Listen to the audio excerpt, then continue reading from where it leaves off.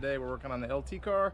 Gonna be going over a few things that we finished up after the last video, and then we're gonna be heading over to the dyno, see what this thing makes.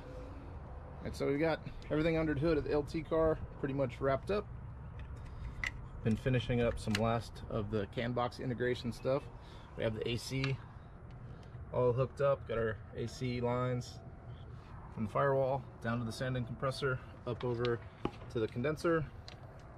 Got a new CSF aluminum radiator in here because we ended up breaking the neck off the plastic one.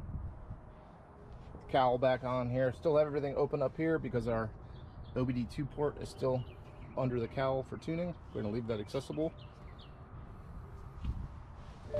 Alright, so as far as the AC control, I'm going to show you how that works. Looking at HP tuners here, so fire up the car.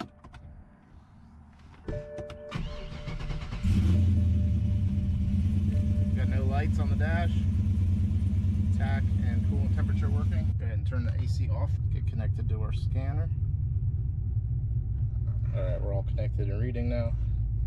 The first thing we'll show you is our generator status here is pass, and we are charging. The CAN box sends the correct signal to the ECU to control the PWM Gen 5 alternator. The next thing we're going to do is scroll down here to AC.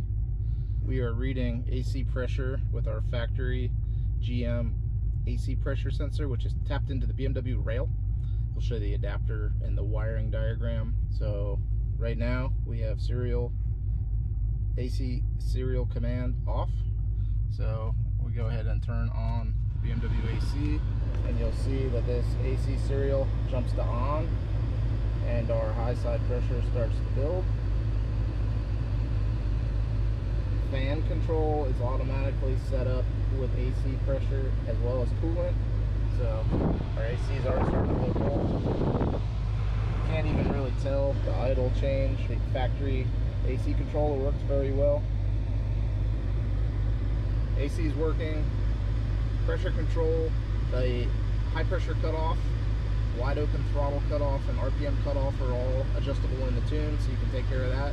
And then this pressure control cuts it off on the low side. So if this is too low, it will not kick on the AC compressor output out of the ECU. You can see right there, AC clutch engage. Yes, that's the output of the ECU. So that takes care of the AC control.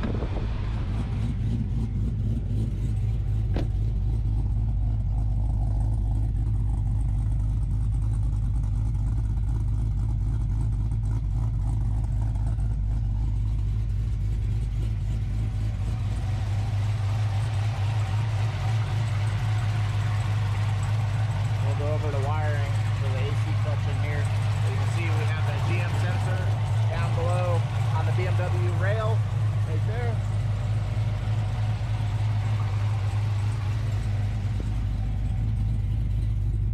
So the next thing we're going to do is get the car over to Horsepower Factory. We're going to have Caesar go through the tune. I really haven't done much of the wide open tuning. We're going to get some ethanol in here. We have a content sensor, and then we're going to see how much power it makes. So let's jump over to the dyno.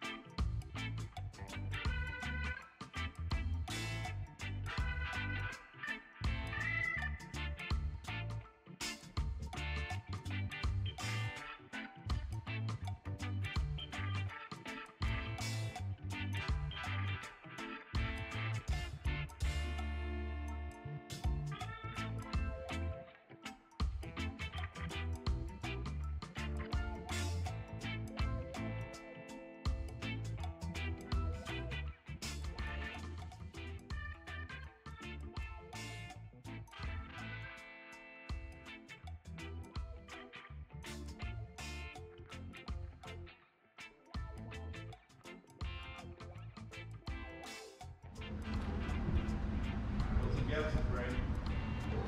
I'm going to say 479. 479. 476. It makes 450. I'd be happy. I'm gonna say 460 more. I'm not falling. See what I gotta do? You got chicken on it, bro. Oh my god. See what I gotta do? They don't know how to think about it. And we do this 5 times a day. You figured it out? Yeah. You got it? No. Good job.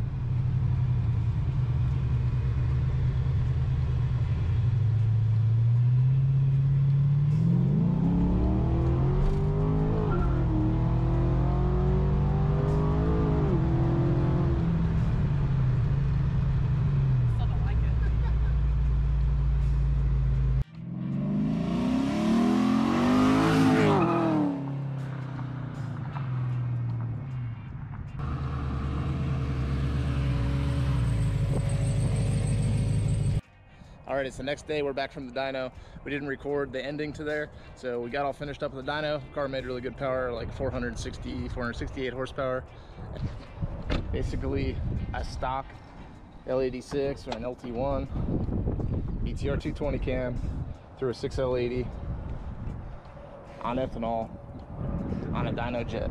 And we all know Caesar's dyno is a heartbreaker. So 468 horsepower, almost 470 horsepower, NA with AC through full exhaust, single 3.5. Very happy with those numbers. What you didn't see at the end there was we had an issue with the transmission. This car had a 6L80E out of the pullout, and it had some transmission issues. The fluid was really gross when it came out, so we knew it was going to come apart, but we ended up losing first gear. Everything works now, but first gear is neutral. So what you're going to see us do next is pull the 6L80E out and put a 10-speed in. One of the really nice things about using this factory Gm ECU is that it can control 8-speed and 10-speed GM automatics. We got a 10-speed from Caesar out of a Camaro. We're going to put together the wiring that we need to do and swap this thing out for a 10-speed. Go through all of that, show you what's involved. It'll give us a chance to make sure everything works with the 10-speed. Cooler and everything that's in this should be good because it uses a similar adapter.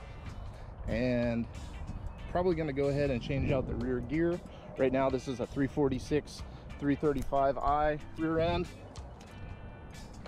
Probably going to go ahead and put a 308 in it with the 10-speed and have a nice highway cruiser. We'll have lower first gear at the 10-speed, and we'll get it back on the dyno, get it tuned up with the 10-speed, continue to go over to the LT swap series. So that's going to do it for this video. If you guys have any questions about the LT swap, leave it in the comments below. If you have any other questions about the swap, you can see all of our other videos. And hopefully you'll be seeing more and more LT swaps coming soon. Parts are on the website. Catch you guys in the next one.